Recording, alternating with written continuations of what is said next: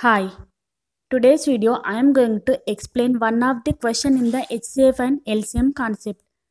The question is the least multiples of 7 which leaves remainder of 4 when divided by 6, 9, 15 and 18. So the number is, the first step is we have to find out the LCM of 6, 9, 15 and 18. So 3 2s 6 and 3 3s 9, 3 5s 15, 3 6 18. Again in the 3 table, 3 1s 3, 5 and 3 2s 6. Again in the 2 table, 2 1s 2, 5 and 2 1s 2. So the LCM of these 4 numbers is 3 3s 9 into 2 5s 10. So it is 90. So the LCM of these 4 numbers is 90. Now we have to find out the number that is multiple of 7. So the required number n equals to 90a plus remainder already given, that is 4.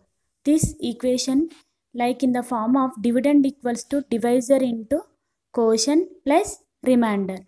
So here dividend, we need to find out the dividend and quotient. So let's check the values of a. If a equals to 1, then n equals to 90 plus 4, that is 94. Let's check it is divisible by 7 or not. 7 ones and 2, that is 7 3s 21. So it is not divisible by 7. So it is not the multiple of 7.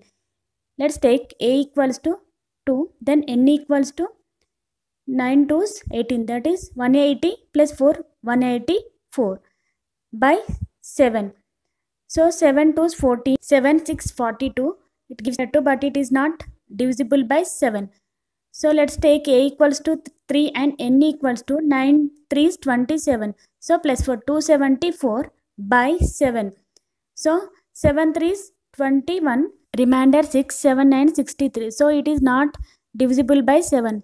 Let's take if a equals to 4, then n equals to 9 4s 36 plus 4, 364 by 7. So 7 5s 35 and 1 remainder, 7 2s 14. So 52. It is exactly divisible by 7. So it is the multiple of 7. So the number n equals to 364. So here the correct option is D. Thank you for watching. If you want like more videos, please subscribe, like, share and comment and click the bell icon.